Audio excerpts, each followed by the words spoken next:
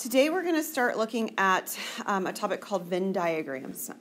You may have seen these before. You may have utilized them in this way before, or you may not have. These are more commonly taught in grade school these days. My daughter came home from second grade years ago, because she's a senior in high school now, years ago, with a Venn diagram. Not with what we're doing with it, but she was utilizing it for another purpose. So if it looks familiar, it probably is. You just may be doing something new with it. Venn diagrams start out by looking like a rectangle, okay? And the rectangle itself, this box, is the universal set U. So our box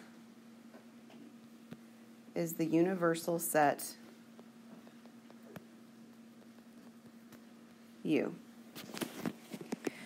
So U could be something that's infinite. Right? It could be like all the natural numbers. It could be that.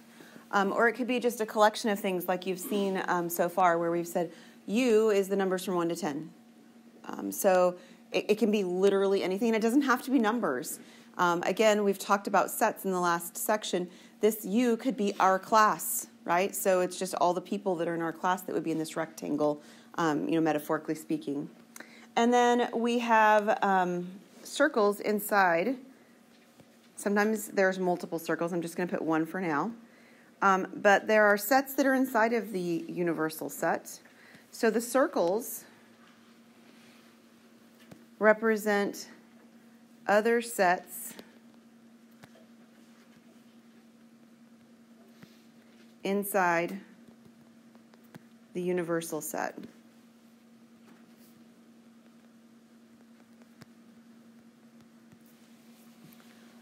So if this universal set were our classroom, maybe the circle represents all the girls, right? So it'd be a collection of things that are somewhat smaller than the whole thing in general.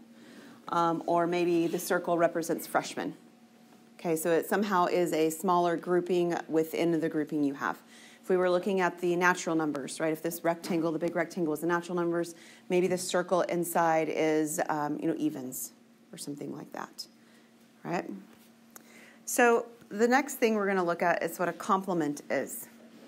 So the complement of a set, for any set A within the universal set U, the complement of A in your book uses the notation where it's got a prime. Kind of looks like an asterisk on the end, or not asterisk, but like an accent mark on the end. A prime is all elements U that are not in A. And the set notation is below that. So this is A prime is X, such that X is in U, X is not in A. We talked about that notation next time. I'm going to go back to my picture here in a second, but let me let you finish filling that in first.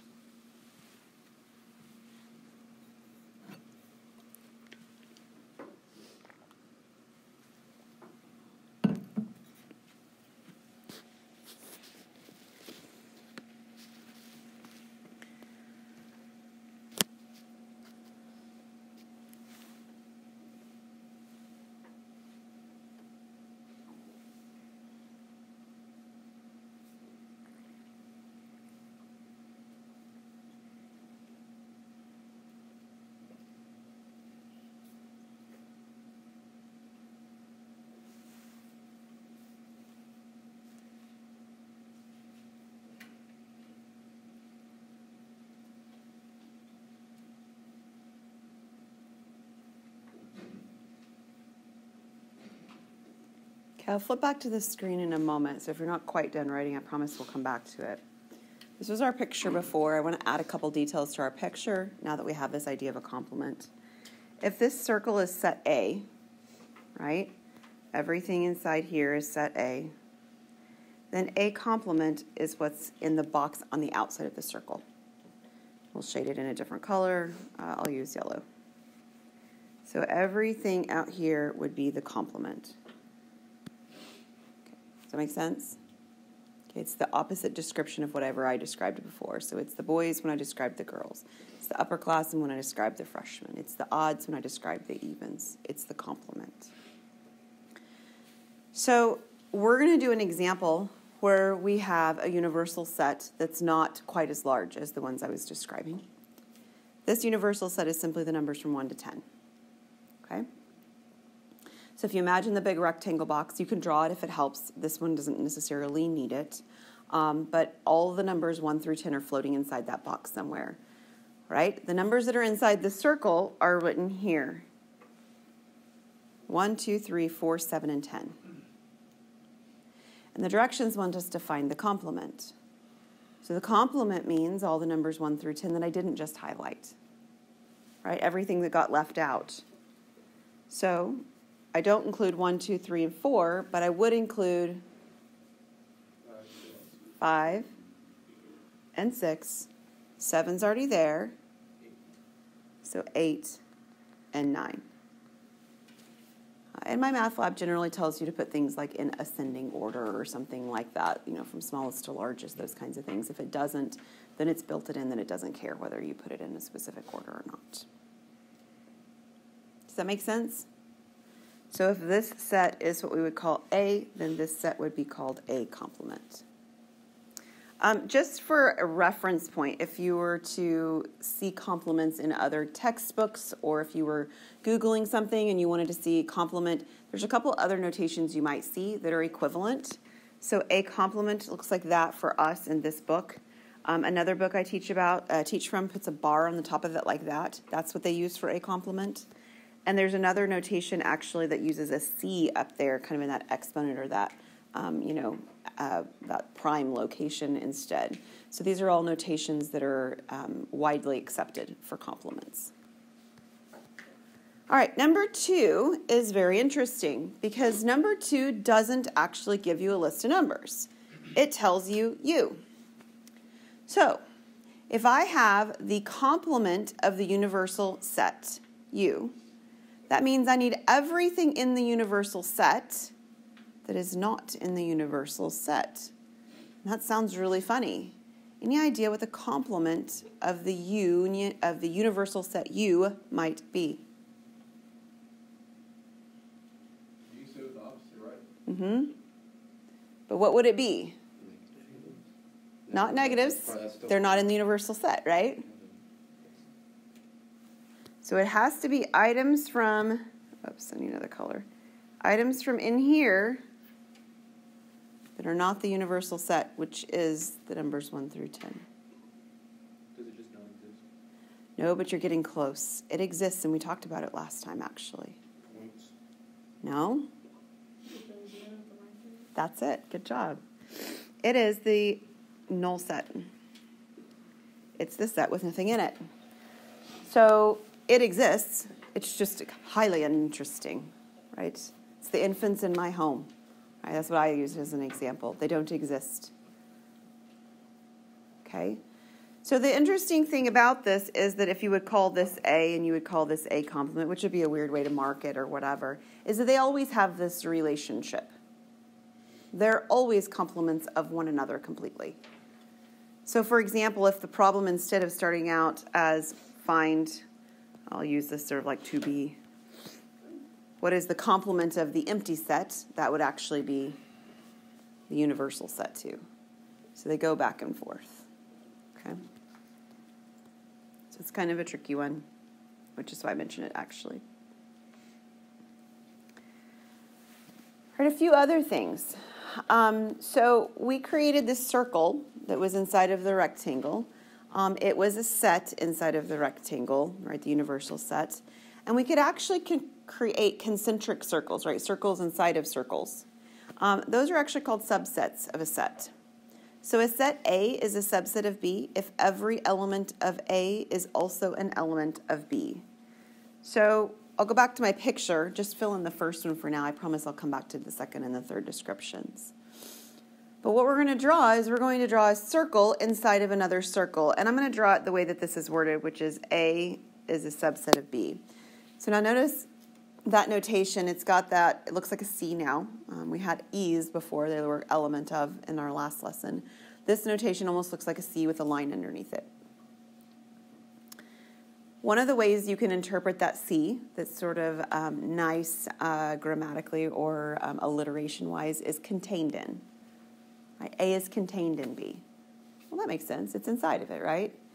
The little bar underneath, that equals bar, means it could be equal to it. Okay, that's what that bar really means underneath. Just like when we have a less than, like a less than or equal to symbol. It means it's less than or equal to, right? So that equals underneath means it really could be exactly the same as. So over here with my picture, it said set A was contained inside of set B. Let me erase my colors.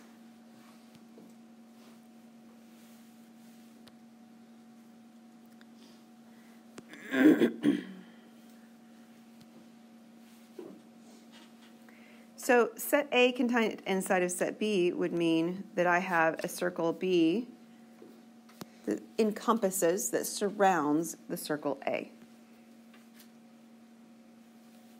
Everything inside of A is inside of B. Well, yeah, because the whole circle A is inside of B, right? So this is the Venn diagram expression for this concept.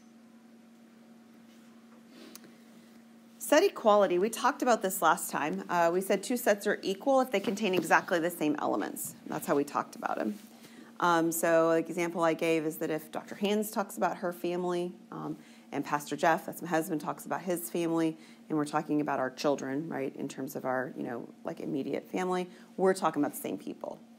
And so those are equal sets. So this is an alternate definition of set equality. If A and B are sets, that means A is equal to B. If A is contained inside of B and B is contained inside of A, right? A is a subset of B and B is a subset of A. In other words, the only way this works, because of the containments, right, is if that equals on the bottom is actually what's going on. Every element of A has to be inside of B, and every element of B has to be inside of A. This equals business is a little awkward. And visually, it's really awkward because this picture would be true whether or not there's anything in that sort of outer space, this outer ring. Even if this outer ring were sort of, vacant and it was just dead space with nothing in it, the picture would be accurate. But it's sort of weird, right? We kind of feel like there should be something in it, or what's the point in drawing it, don't you think? So we have one more description here, and it's called proper subset. So proper subset means that there is no ability for that equals to happen. So a set A is a proper subset of B if A is a subset of B, obviously, right? That circle diagram picture works, but they're not exactly the same thing. So I'll give you an example. I have a brother-in-law who has an older daughter. She's married now, but an older daughter from his first marriage. Then he has 3 children with his wife now. So if each of them were to describe their biological children, they would not be equal sets. Because my brother-in-law has 4 biological children, and my sister-in-law, his wife, only has 3. You guys know families like this. In fact, many of you might be from families like this. Everybody following so far? Okay? These are not equal sets. So if my brother-in-law says my biological children and my sister-in-law says my biological children, they are actually not equal. Okay? So what happens on this one is that there's something inside of this B, that would be my brother-in-law's family, his biological children, namely Madison, my niece, who is not in A. She is not my sister-in-law Jody's daughter biologically. Okay? So they're not exactly the same. There's something in that dead outer space where I've put that yellow. That would be my niece Madison. So we're going to do some examples with this, but any questions so far? Okay.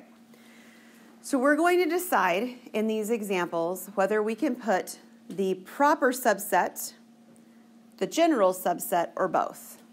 And I'll give you a hint right now, and I would encourage you to write it down. If you can put proper subset, you can automatically put subset. So what that means is there's really only 2 possible, and there's neither. I'm sorry, there's one option there. So there's neither is an option, but this option right here automatically makes this true. It's guaranteed. It's part of the definition, right? Look at this over here. The only way I get to have the proper subset is if I already had a subset to begin with. So there's really only 3 things that I could be writing down, even though it looks like 4. I could be either writing down both. I could be writing down subset, which really would mean they're only equal. That's what would mean this here. It would mean that these are equal things. Or I can be writing down neither. And we'll talk through them to make sure that that makes sense with actual concrete examples. Okay, so on number 3, I need to know what the relationship is between the set BCD and the set BCDF. In other words, is every element here also over here? So first of all, is it true? Is B on the left side on the right side as well? Yes. Is the C that's on the left side on the right side as well? Yes. And is the D that's on the left side on the right side as well? Yes. There's a subset here, so neither is not going to be the happening thing, all right? It really is a subset relationship. Is it a proper subset? Okay, so I'm getting lots of yeses and lots of nos, which means that I've not clearly defined what proper is what that means, because we're confused. Proper means that there's something in the one on the right that wasn't on the left. Is there? Yes, there is. F, right? I think it was that one. Yeah. F. F is not in the other set, correct? And because that's true, it is a proper set. If I were to draw the Venn diagram picture of these, and I were to put these letters in, I've got B, C, and D here, and I have F out here. It is not dead space. And that's what it means to be a proper subset. There is something in that outer ring. Okay? Another way to define it is that you can say that the set on the right-hand side over here is bigger. It has more stuff in it. It's got to have the right stuff first, which we already checked that. It has the right stuff. It has the BCD, right? It's got the right stuff, but it's also actually bigger. So what does it mean? Well, it means that I could put the proper subset notation, and that would be true. It is a proper subset. But I could also put just the subset notation. That's true too. Because if it's a proper subset, by definition, it has to be a subset. Right? It's like when you put adjectives on a lot of other things, right? So if you say that I'm a sister, right? That's a phrase. Well, if you say I'm an older sister, it automatically means I'm a sister. Right? It doesn't negate the other one, right? It just further qualifies a descriptor. It's an adjective. The word proper is an adjective describing subset, but the fact that the subset's already there means that you've already got that curly one with the line underneath going on. I mean, you have to have that notation.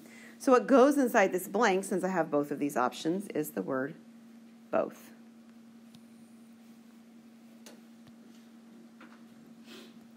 It can be the proper subset, or it can be the subset notation because both are true.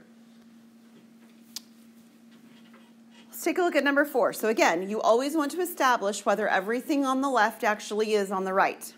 So we're going to go piecewise. Is the 9 on the right side? Yes. Is the 1 on the right side? Yes. Is the 7 on the right side? Yes. Is the 3 on the right side? Yes. Is the 5 on the right side? Cool. So this means automatically, I know for sure in this blank, I'm going to put one of these. That's an option. The question is whether or not I can also put this. So this happens again if they're not equal. It is a subset. We agreed. Yes, everything on the left is on the right. Are these sets equal or are they not equal? They're equal. They got exactly the same stuff in them, right? 5 items on the one on the left, 5 items on the one on the right. They're exactly the same. So while it's true that I could put equals here, that is not one of the multiple choice options, right? It's just not. I have 4 choices, and that's not one of them. So even though that's a true statement, that's not the one I'm allowed to put there. The only thing I can put there is the one that I've already written down, which is this subset notation. It's a subset. It's weird. It's weird to describe it that way, right? For me to say that my children are a subset of my husband's children is weird in our family because they're the same set of kids. But it wouldn't be weird in my brother and sister-in-law's family. Okay? How about the last one, number 5? We'll just go down the list. -1. Fails right there, right? We don't have to go any further. That -1 that's in the left-hand subset or left-hand set is not over there on the right-hand side. So what's going to have to go in that blank? Neither. right? Our choices were up here. I didn't mark them very well. In reality, our choices are this one, which we already used, the word both, which we already used, and the word neither. Those are really our three choices, although it looked like there were four. Any questions on those? Okay, they're tricky the first time you work through them, but just keep going back to those definitions of what it means. All right. When you have a set, you can have lots of subsets, right? So when I talked about this class in particular, being a set, I talked about the fact that we could have, right, the girls as a subset of the group. We could have boys as a subset of the group. We could have freshmen as a subset of the group. We could have under 20 as a subset of the group. We could have married as a subset of the group. There's lots of different subsets and ways we could divide the group apart. Agreed? Yeah, lots of options. So we want to know, what we want to know is how many options do we have, right? So if we have n people, n elements, n items in our group, in our set, the number of subsets is 2 to the n. And I want to show you an example where that actually works with a small number, because if you get a big number, it becomes very big very quickly, and that's just not necessary. And then the number of proper subsets is simply one less. So let me actually do a group, and we'll just do letters. I think that'll work just fine. It's got the letters A, B, and C in it. This is our set. It's the set A, the set B. I'm sorry, the set A, B, C. And I'm going to list out all the subsets. Now, the first two that I'm going to list are the ones that people often forget. So that's why I'm going to list them first, so that maybe next time when you see this, you'll think of them first as well. There are two sets that feel like, well, that almost feels like cheating. One set is the whole set itself.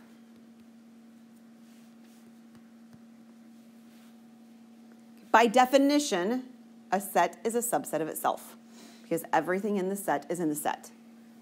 Feels like cheating, it feels silly, but it by definition works. The other subset that people often forget is the empty set. Again, like we've already encountered today, it feels funny, right? You're like, okay, there's nothing in it. Does it really exist? Well, it does. It's just a set with nothing in it. So these are the two that people tend to forget. The next thing we're going to do is we're going to do sets that have either one item or two items.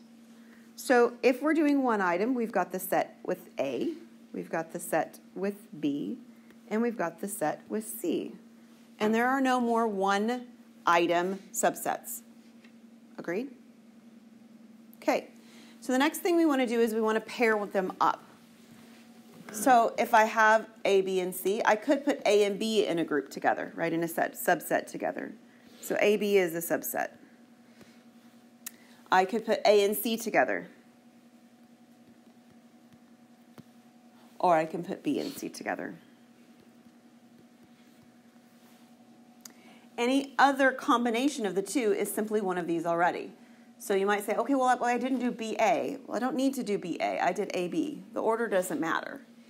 They're already in a group together written down, a set together written down. Okay? Count them. How many is that? With the first two. 8. Count 8. All right, so I have these 3. I have these 3. And then I have this one and this one. There are 8. Okay, so there are 8 of these. So my original set, my original set had 3 elements, yes? This is the N that's in the description above. N's 3.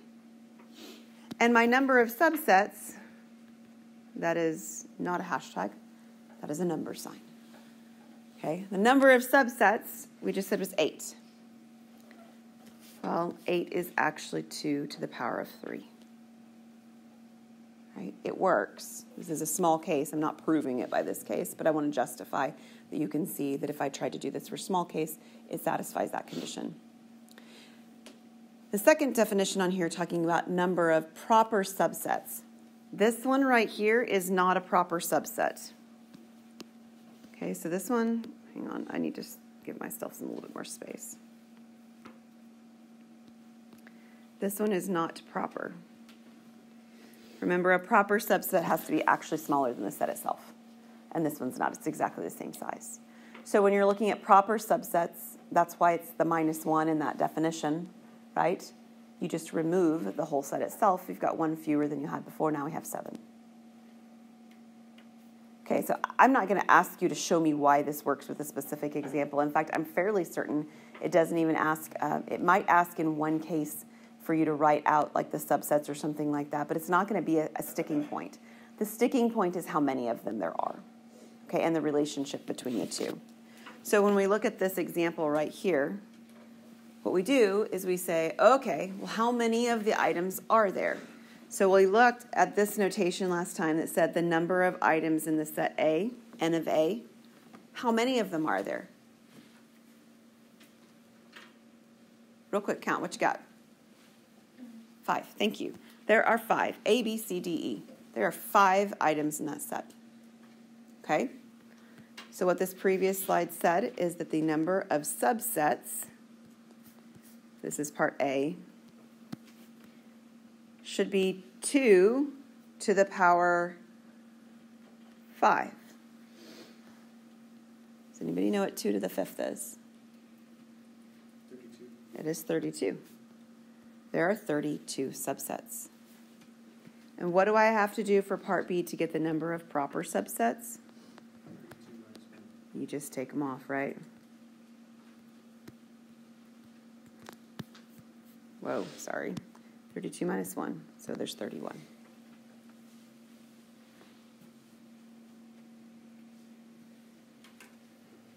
Does that make sense? So if they actually list them all out for you like this one, it's a very straightforward question. You're counting, it's 2 to that power, and you take 1 away for the other answer. B is, or not B, well, it's set B, number 7, set B, is a little harder because they don't list them all out for you. So the first thing you need to do is stuff we did back in section 2.1. You need to figure out what items this is describing, because this is the set notation that we're less familiar and less comfortable with. This talks about things being odd, right? Even versus odd. And let me just tell you right now, because every now and then it comes up somewhere along the way, 0 is an even number.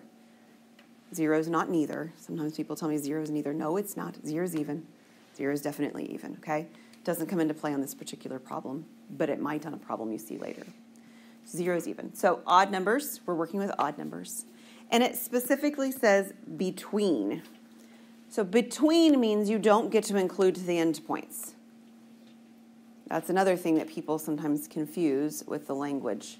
Between means -9 and +4, those numbers, even if they're odd, are not included in this description. Okay? So we're not going to include -9, but I kind of like for us to start at -9 and work our way upward to figure out what we are going to include. If we can make a list like we had in problem number 6, then it becomes just like problem 6. It's a counting game, right? So we're going to actually list what these items are. So after -9, if you go the next odd number bigger, what do you get? -7 is right. And after -7, we have -5, and then -3, and then -1, 1, and 3. And we have to stop there because we've hit the end. We've hit, if we go one bigger, right, it would be 5, and 5 is bigger than the number 4, so we're stopped. So how many is this? So this is really set B. What is the number of items that we have here? There are 6. Yes, sir? Why not 0? Because 0 is even. Yes. And this says odd. Yeah. If it did say even, we would want to make sure we counted 0, is why I was mentioning it before. So not that that related directly to this problem. I just know that it's one of those things that pops up, and when it does, people get a little bit leery. 0 is an interesting number. So, okay. Everybody good so far? Yes, sir? How did we know to only go to 3? How did I know to end at 3? Because this says that I'm supposed to be between -9 and 4. So if I were to keep going bigger, I would be outside of the range of the word between. Okay. Any other questions? All right. I've got 6 items. So how many subsets do I have? How do I find them? 2 to the 6th. Perfect. Okay, so 2 to the 6th. At this point, if you don't know what 2 to the 6 is, that's perfectly fine. Grab a calculator. Calculator will do it just fine. It means 2 times 2 times 2 is 6 times, right? Does anybody know what 2 to the 6 is? 64. Okay, so we got 64. Cool. So then how many proper subsets do I have? 63. So this is also a very classic case where when I go in and I do editing, I end up giving partial credit. Because obviously if you make a mistake on part A, but you understand that it's one fewer on part B, they're both going to be wrong, right? Because they hinge upon each other. So if you screw up part A, I don't want you to get part B wrong because you understand the relationship between the 2 items. You just made a mistake in one part of it. So this is a place where I often end up having extra credit because of that. So that's an example of a place where extra credit happens, where it's not really a typo. There is a mathematical error, but I know what happened, and so I can award partial credit. Any questions on that? All right. That's it. So, reminders.